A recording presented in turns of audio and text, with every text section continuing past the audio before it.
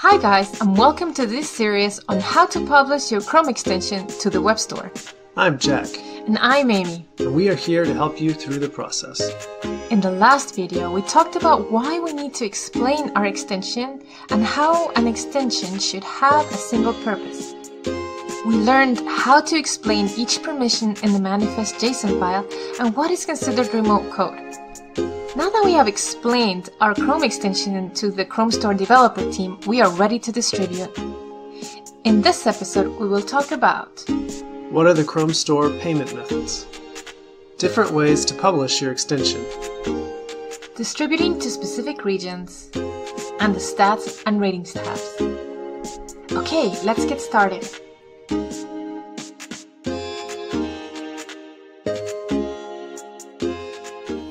Let's talk about pricing. How does it work? So as you can see, currently the pricing and payment information can only be added in the old dashboard.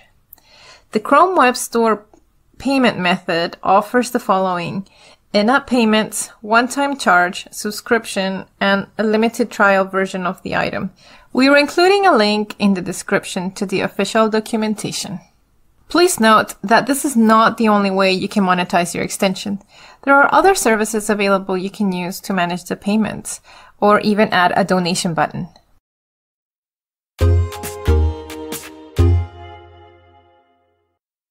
Okay, let's talk about the different options to publish your extension. You can publish your extension in 3 different ways: public, unlisted, and private. So public makes sense. It will be available in the Chrome Web Store. That's right. Your extension will be searchable in the Google Chrome Store. Okay, so Unlisted says only people with the link can see it. But here it says the extension can be found if you do a Google search, so I guess it's not very private. Correct. Right now, I'm not sure if it's a bug or a feature, but the fact is that your Unlisted extension can be searched in Google. So if you only wish to share it with a select group of people, your best option is to choose door number 3, private. So I remember we talked about private publishing for your beta group testers. Correct. If you select private right now, you can see that the default is for your beta tester group. However, if you only want to distribute these to, let's say, a business that has 10 people and they're going to be using this as a tool, then you can click on the bottom. It says none, but you can choose, you can create a Google group and share it just for those people.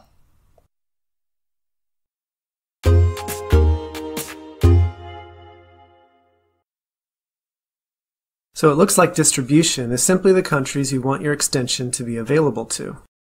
That's right. If you scroll down, you can see all the countries listed.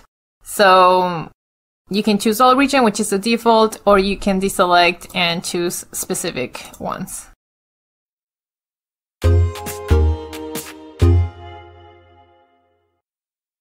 So let's take a quick look at the stats and ratings tabs. Okay, so in the stats tab, you can see statistics by daily installs, daily uninstalls, daily impressions, and weekly users. You can also filter these statistics by region, language, and operating system.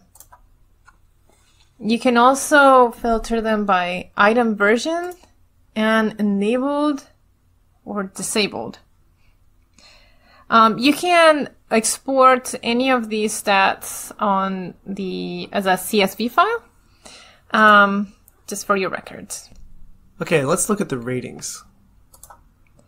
Basically, you can have a look at a summary of your ratings. Right now, we only have 1 review and 1 rating, so not much to see here. So if you want to add Clip64 decoder, you can go install this and we will have more numbers here. Okay guys, this is the last episode in this series on how to upload a Chrome extension to the Chrome Web Store. Thanks for joining us through each step. Please check out our other short tip videos on how to troubleshoot the new dashboard. But not to worry, all major theme parks have had delays. When they opened Disneyland in 1956, nothing worked. Nothing. Many more videos coming soon, like Chrome Extensions 101. What's the Chrome store reviewing process like? And much more. See you next time!